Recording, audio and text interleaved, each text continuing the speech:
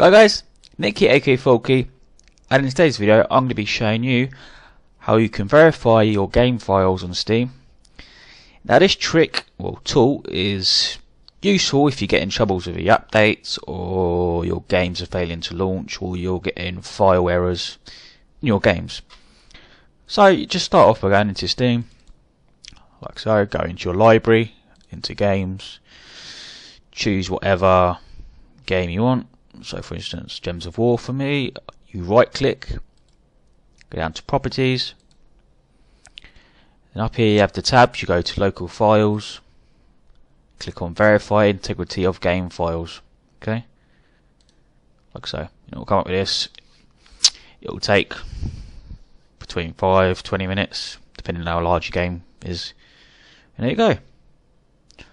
Thanks for watching. If this helped you out, click like, subscribe, leave a comment down below. If it doesn't, click the dislike button. I'll see you folks next video.